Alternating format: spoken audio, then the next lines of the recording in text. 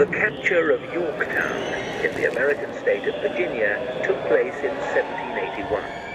This painting is a reminder of French support in the American War of Independence.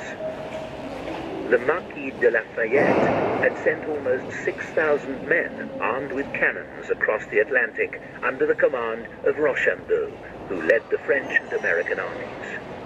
We see him here pointing towards his troops as he gives the order to attack. The taller figure to the right is George Washington, the future President of the United States. In his shadow is Lafayette, who is shown bareheaded. Although he's painted so unobtrusively here, it's thanks to this French military leader that the 12-starred American flag is flying in front of the soldiers' encampment.